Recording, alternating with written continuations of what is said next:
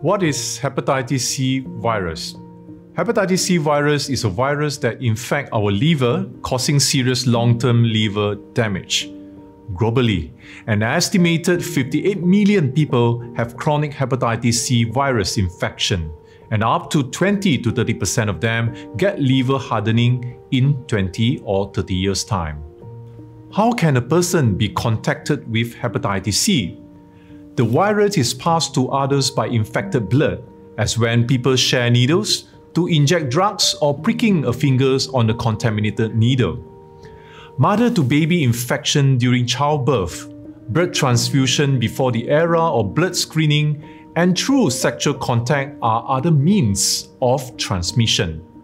It is important to point out that hugging, kissing, toilet seats, or sharing cups or kitchen utensils cannot transmit hepatitis C virus. What are the signs and symptoms? Most people have no symptoms, but symptoms can be mild to severe and sometimes life-threatening.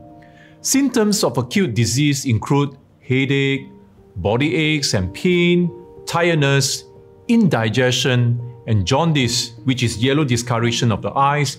This can last for several weeks. The most common symptoms of chronic hepatitis C is fatigue. Others are nausea, vomiting, diarrhea, lost appetite, and pain in the upper abdomen. What are the risk factors? The risk of hepatitis C infection increase if you are a healthcare worker who has been exposed to infected blood, which may happen if an infected needle pierces your skin. If you have ever injected illicit drugs, that will increase your risk as well. If you have HIV infection, if you have received a piercing or tattoo in an unclean environment using unsterile equipment, if you have received a blood transfusion or organ transplantation before 1992, if you have received hemodialysis treatments for a long period of time, that could also increase your risk of contracting the virus. If you were born to a woman with a hepatitis C infection, or if you were born between 1945 and 1965, the age group with the highest incidence of hepatitis C infection. What are the effects of hepatitis C if it's not treated?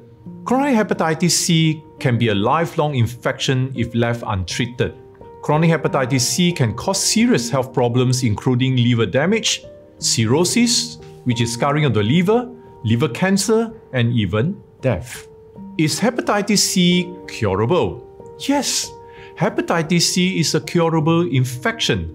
Hepatitis C infection is treated with antiviral medication intended to clear the virus from your body.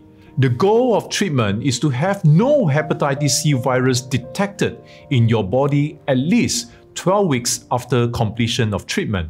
With recent significant advances in the treatment for hepatitis C using new direct-acting antiviral medication, patients experience better outcomes, fewer side effects, and shorter treatment time, even as short as 8 weeks. More importantly, the treatment success rate is near 100%. Therefore, it is important to seek treatment if you have hepatitis C. How can we prevent hepatitis C? Protect yourself from hepatitis C infection by taking the following precautions. Number 1. Stop using illicit drugs, particularly if you inject them. If you use illicit drugs, please seek for help. Number 2. Be cautious about body piercing and tattooing.